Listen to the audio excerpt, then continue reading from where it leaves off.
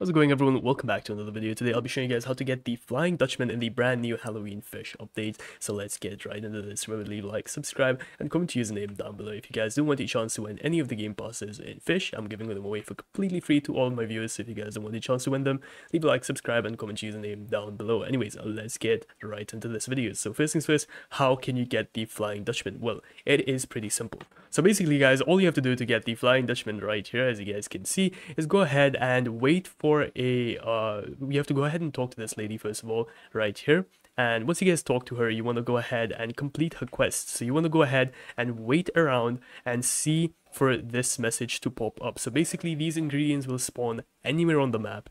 There's no confirmed location, there's no permanent location. It spawns anywhere on the map. You just have to go ahead. If it says Sunstone, you have to go over to Sunstone. If it says Snowcap, you have to go over to Snowcap, Moosewood, so on, so on. So once you guys go ahead and go to that location, you will have to collect 6 ingredients. That's right, guys. You'll have to go ahead and do this 6 times. You'll have to collect 6 ingredients for the witch. And once you guys complete all of these 6 ingredients for the witch, she will award you with the Flying Dutchman, as you guys saw. So yeah, guys, hope that helps. Peace.